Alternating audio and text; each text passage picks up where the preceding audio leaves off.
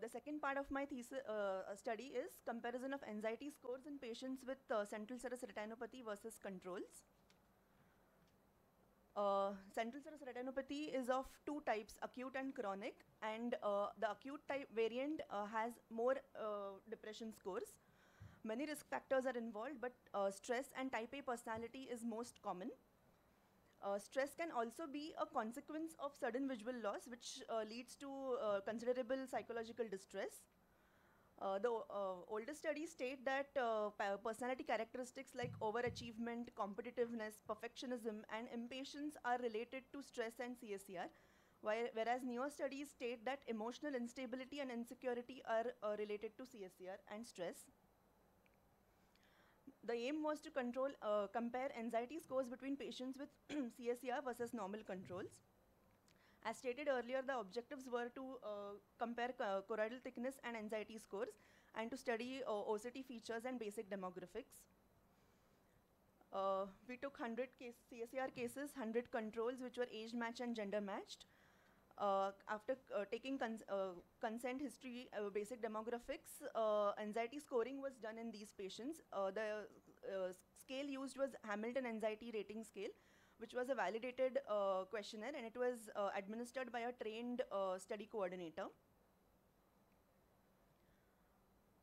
So this Hamilton Anxiety Rating Scale contains 14 symptoms, and it is divided into 4 categories, namely mild, moderate, severe, and extremely severe.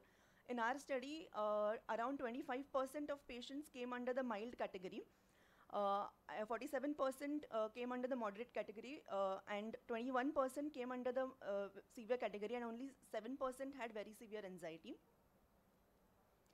This is an image showing the 14 symptoms taken in the Hamilton Anxiety Rating Scale and 4 categories. In controls, anxiety was not present in 99% of patients, only 1% had moderate anxiety.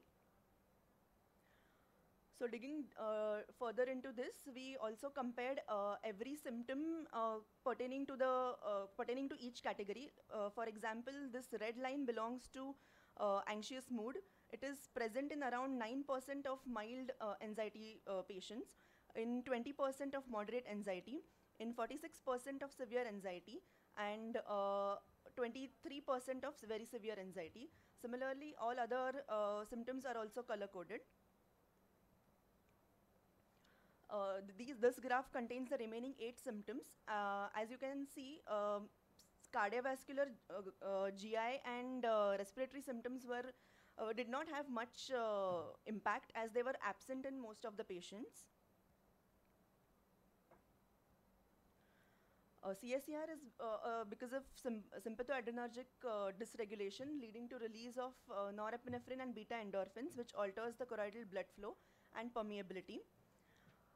Conrad et al. Also stated that low emotional intelligence and coping mechanisms are related to CSER, since these patients have poor adaptive responses, and all these things are more commonly seen in acute cases. These patients tend to be more insecure with higher levels of frustration and anticipatory anxiety. The hypothalamus pituitary adrenal axis, which is regulated by corticotrophin releasing hormone, is responsible for rapid and strong responses to stress, also causing the release of cortisol. The anxiety levels do not differ whether it is the first episode of CSER or a recurrent episode. In our study, no correlation was seen between anxiety scores, demographics, loss of visual acuity, and choroidal thickness. To conclude, various psychological risk factors contribute, while stress is considered as most common. The stress hormones cause dysfunction in choroid and RP, leading to subretinal fluid accumulation.